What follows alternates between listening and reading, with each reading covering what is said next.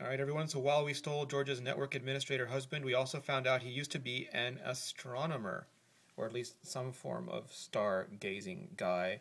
So we thought we'd have him look at Star Walk.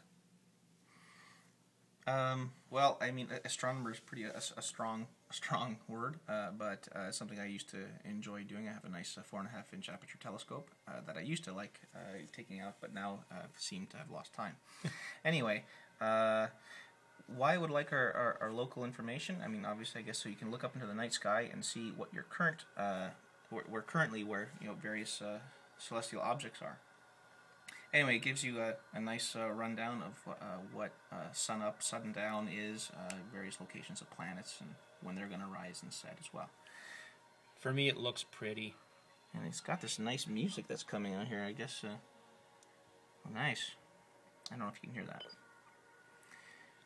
And there you go. You have your horizon. You can see where different celestial objects are relative to the horizon. I assume that this is facing north, although I don't see any information here that'll tell me otherwise. And if you can look around to see where the different constellations are. You can see where the current location of the sun and various celestial objects. If I click on an object, I press the info button. Oh, I thought I'd pressed Jupiter, but there you go. It tells me I'm looking at Aquarius. Its magnitude, declination, all the information. That looks pretty pertinent for someone who wants to take a look at the various celestial objects.